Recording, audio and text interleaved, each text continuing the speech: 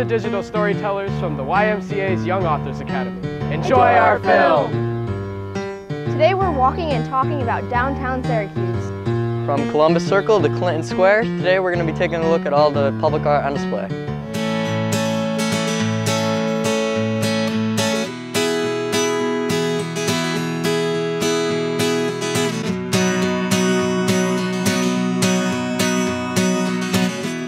So take a picture of this. And this. And even this. So get with the program. A few years ago, our team partnered with the OHA to create our downtown walking tour brochure. In the center, you open it up, there's a map of downtown, and it calls out all of the different historic buildings and some of the cool characteristics about those buildings. When you're out and about downtown, look up, because the design is in the details. Because they will see so many unique details architecturally and just aesthetically on all of the different buildings. There's one building in particular on South Salina Street. It's called the Syracuse Trust Building. And if you look up, you'll see these two gargoyles on either side of the building, and their names are Thrift and Waste. And that's just a little detail that blink and you'll miss it. Old buildings are very important. Old buildings are the keeper of a community story. And especially here in downtown Syracuse, there are so many different examples of buildings that have undergone so much change and so much new life.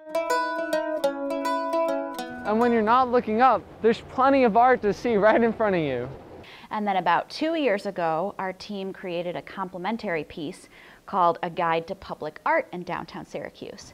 So as you're walking around and noticing these buildings, oftentimes there are murals on the buildings or special sculptures that maybe you wouldn't think to notice, but as you walk by and you see maybe it's an interesting shape and you want to learn more about it, what is that? We hope that this guide will help people get a feel for what they're looking at and understand that.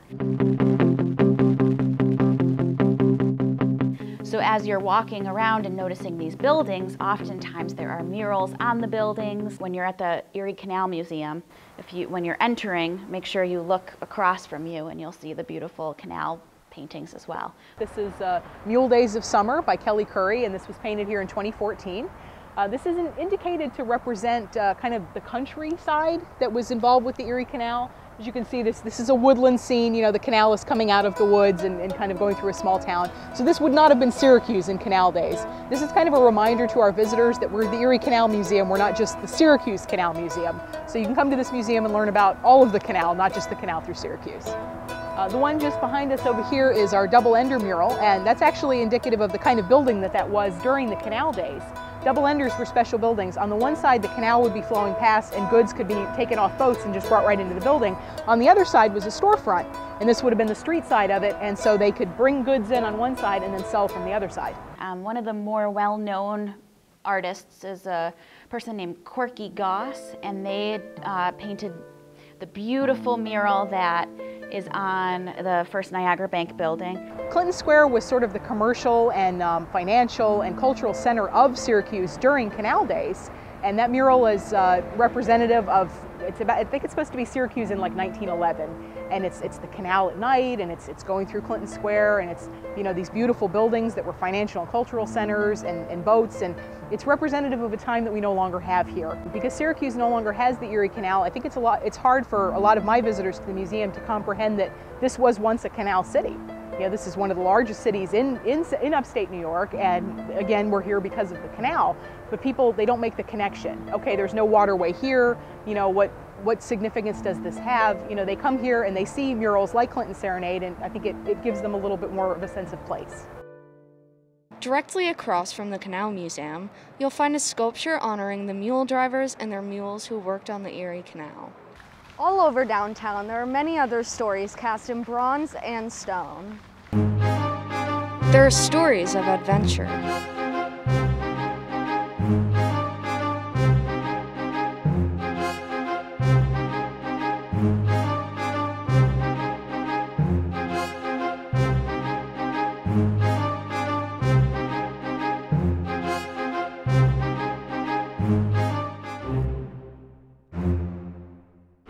Documents of glory.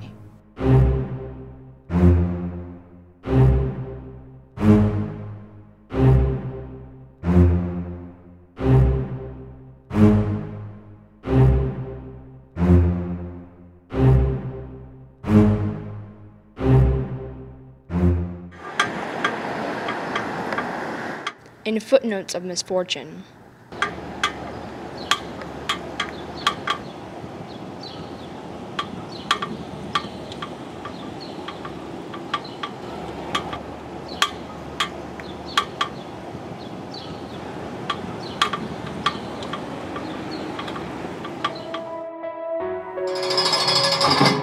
There are verses for the righteous.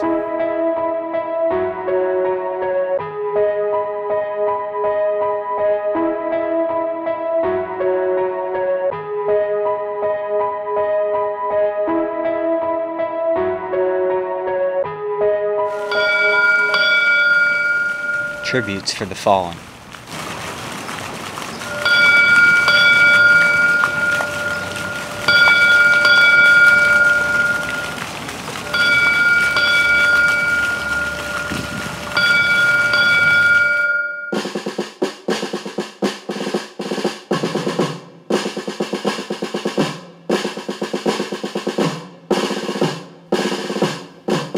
The Soldiers and Sailors Monument in Clinton Square was originally constructed to honor all local Civil War veterans. Now it is here to honor all military people. The monument also recalls the bravery of Sergeant William Lilly at Gettysburg, who mended the regiment's flag under heavy fire.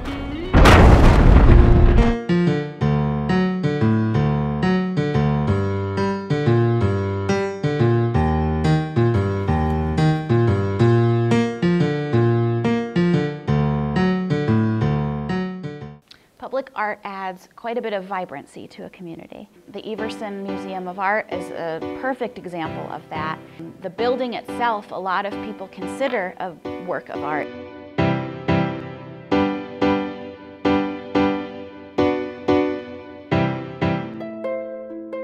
And that building was the first building that he ever designed. He became this really well-known architect, and as history goes on, what a cool thing to be able to trace his roots back to the Everson Museum of Art. Figure number 3 by Henry Moore was made in 1961.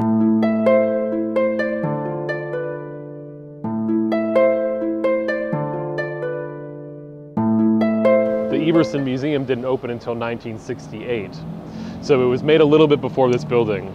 And it was a really important sculpture for the architect, I.M. Pei. So it's a really iconic and important sculpture for the history of the building. I think abstract forms are appealing because they can make people think very creatively about a variety of different things.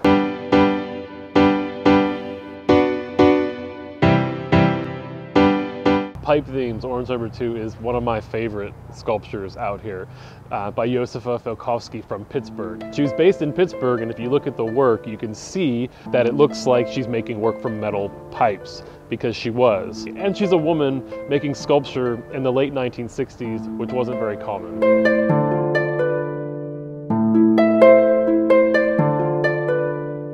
So behind me is one of our most recent outdoor sculptures. It's a sculpture by Sam Van Aken. What you can see is we have a grove of 8 trees, and they're called the Tree of 40 Fruit.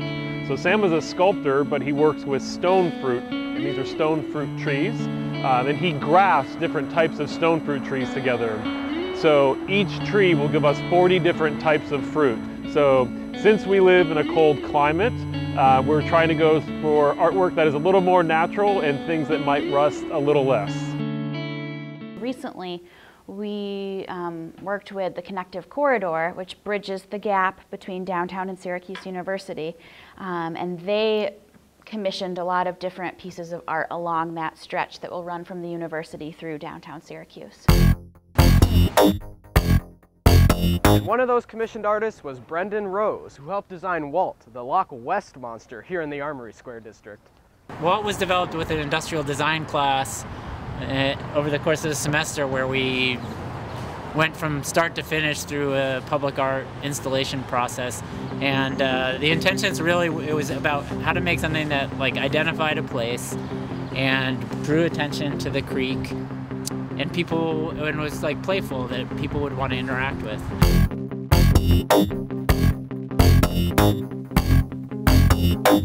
Public art makes the ordinary extraordinary.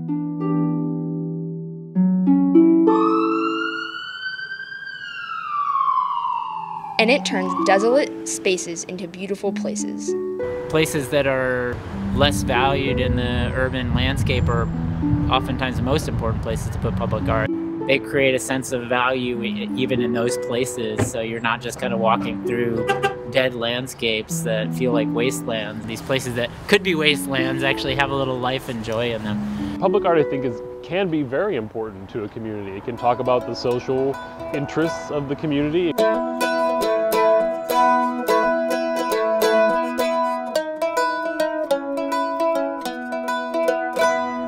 And unlike private works of art, public art is free.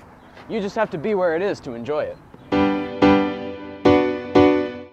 And it takes it outside of an institution, so you can encounter it in more of a chance or random way.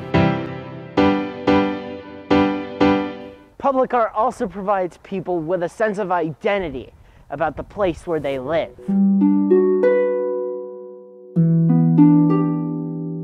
Places can be a little bit generic if they're just a path and a plot of grass, but if you put a piece of art there, the art has a unique quality to it, and then so people can start to identify a place as unique.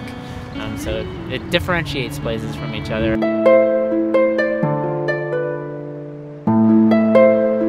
We have things here like these murals that nobody else has anywhere else. So it's, oh yeah, I visited Syracuse, I love that mural. Or oh yeah, I saw that statue one time. I think it's important. It's a mark of pride. Hopefully it also just creates joy and spontaneity, something in the landscape that you see that takes you out of the kind of day-to-day.